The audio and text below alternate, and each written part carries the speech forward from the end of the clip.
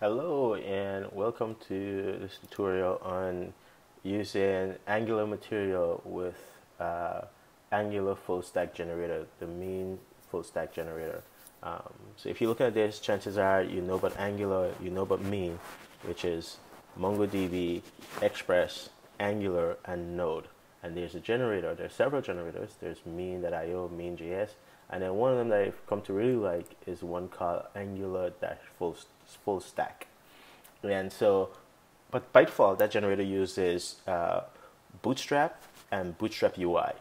And what I want to show is how you can use Angular Material instead. And so let's just jump right into it. And for this prerequisite, you need to have your environment set up to use Yeoman, Bower, of course, Node running.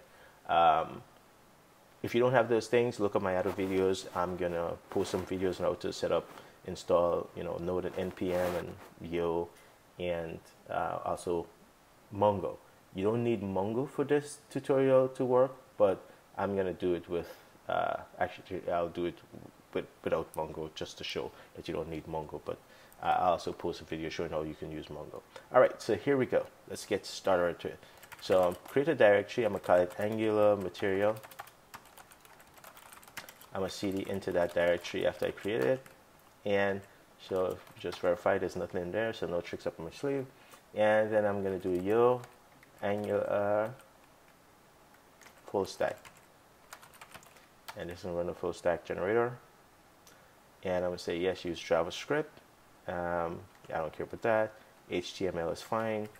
You could use any one of those you want, but I just use less there. Do you want to use Bootstrap? Sure, because I'm going to show it. Even with Bootstrap install is not a problem. We're going to say don't do this without, let's create stuff without MongoDB. So we're going to say no. And then that's it.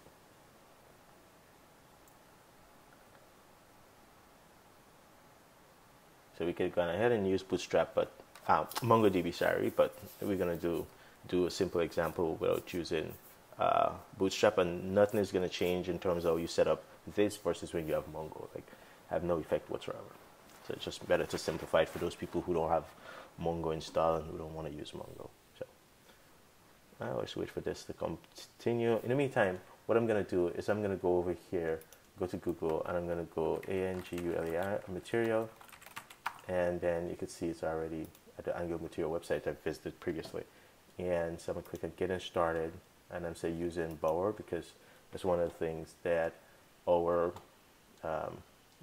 development setup here is using. Dev environment is using the whole Node package management and Bower for client-side library management, right? Yeah. So if any of this sounds a little foreign to you, then maybe you have to spend some time looking at npm and Node and that sort of stuff first. But there you go. And actually look, we'll see that it says Bower install Angular Material. So let me just copy that. Okay. And we'll wait till it's finished. It should finish pretty soon.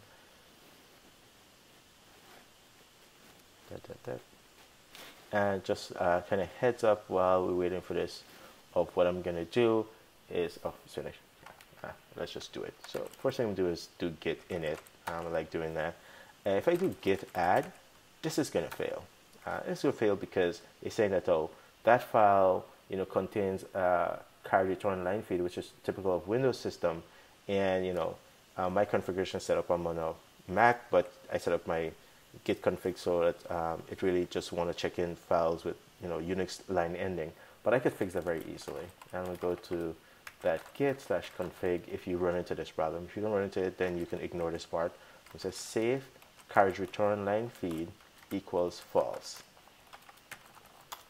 And for this particular project, now I can go back and do git add, and then that's no problem. I say git commit message I want to give, since I already added my stuff, is initial check-in.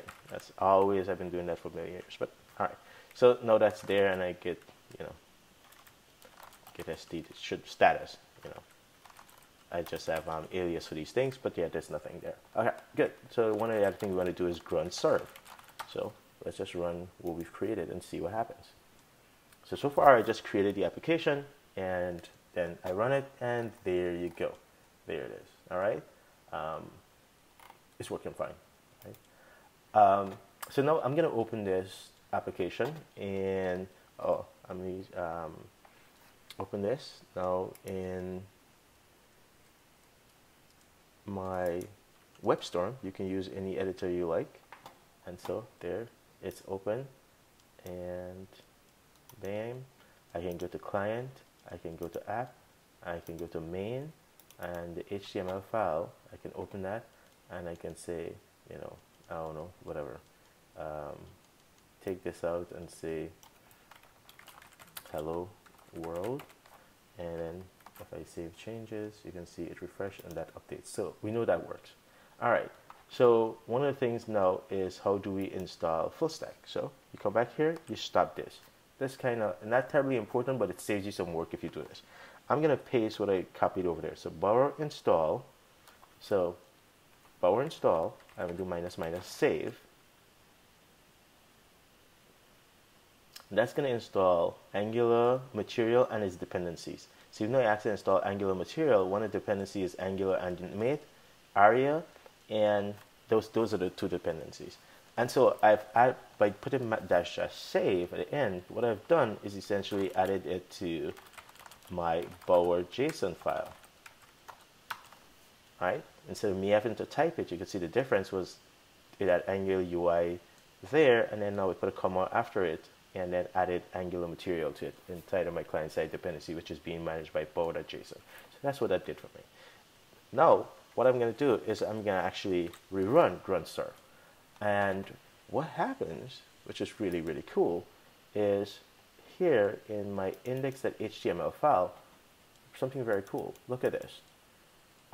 You could see from what WebStorm is telling me is that this file was changed on this line 16. It might be subtitle line for you. And here it was changed, well, it actually really only changed, added these 3 lines, but it showed I give that many more changes. But what it added was Angular Animate, which we saw as a dependency, Angular Aria, and then it installed the AngularJS. So I did not have to come and modify the file. And that's why you saw me stopped it earlier, did the installation and then restart it, because I wanted it to do this work for me. Pretty lazy, right? But it's one less thing for you to do. If you go to the Angular Material website, they would show you, you know, that you have to do this eventually in your file. But if in Fullstack you can get it done for you, well, go do it. So okay, so that's working. So what we can do is actually commit that we can say git st to look and see what's changed, and we see, you know, our main index file changed only because I'd made that change, you know, before. Where I change that to hello world, I could undo that, and then if I go back here and then do st, we should see only 3 files change, which is the bower because we added that library, and then app list because, you know, it's now linking in the Angular stuff, and index.html because I had those 3 changes I told you about, I showed you. So let's just say git commit -m, and we're going to say install AngularJS Material library. Okay. All right, so that's done. All right. I didn't like something. What did I not think? I didn't tell Git what I wanted to commit, so I'm gonna say I can do it in 2 steps. I'll say Git add all the files that are here that I could check in, and then bam, I committed those 3 files. All right, so I'm doing, you know, all the Git stuff, but that's not really true. I could close this. No, I need that back. All right, so now that's done. There's only there's a couple other things you have to do. One is go here, and we have to say that our application depends on ng animate, and our application also depends on ng material. Right, so the 2 things, we really want ng material, but ng material depends on the module ng animate. So we have to tell say that our application depends on that. That's it. Then we go to our HTML file, and we can start putting some stuff in. So let's just do just that. I'm gonna bring this in the front so we can see it. You know, these 2 are gonna refresh anyway. So let's close this a little bit, and so we go to ng material website, go back, and we can look at directives. And one of the directives, easiest directives to use is the button directive. So let's copy these first 3 or so directives here with examples. I'm not going to use this one because I don't have an SVG icon, and I'm going to create a div container to put it in, but you can do it whatever you want. And I'm going to say div class row. Excuse me. Oh man, excuse me. All right, so there we go. And now when I go back and look at this page, it's going to refresh, and there are my buttons, right? Flat button, flat link, raise button, disable. And if I click on this, you can see the material effect. And if I click on this, it goes to Google. So that totally works. There's the flat button that goes to Google. Now let's try something a little bit more sophisticated than button. Let's try, for example, the input, right? And so let's go down here to input. And then inputs, when you use input, you must have it inside the input container. Only if the input is a text or area. Okay, text area. So only those two needs to be in an input container. So I'll copy those and paste those. And so I have this input called color. It's bounded to this model called color. And I could go somewhere else and actually use that. So I can say this is the color. And I'm going to reference that same model layer, or variable if you like. And now I'm going to go back to my application, and we're going to see if, there we go, there's the effect. So there's where the Angie and animate comes in. We could see it to this button, this input says required. So now this is red because there's a maximum of 10 characters allowed, but there's a required input. So I have to type at least something. So I could type 1 there, and then there we go, it's no longer red. I could type 2, 3, 4, 5, 6, 7, 8, 9, 0, and that's still red. If I type one more thing, there we go.